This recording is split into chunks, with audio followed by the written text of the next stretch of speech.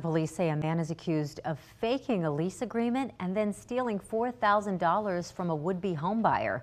Earlier this month, the victim met with Juan Velasquez Jr. near Bee Cave at what he thought was his office to sign a lease on a new home.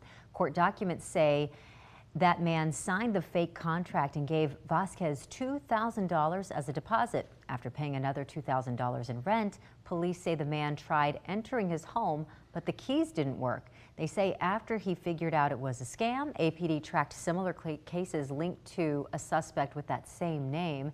As of today, Vasquez has not been arrested. Court documents say he is accused of committing a felony.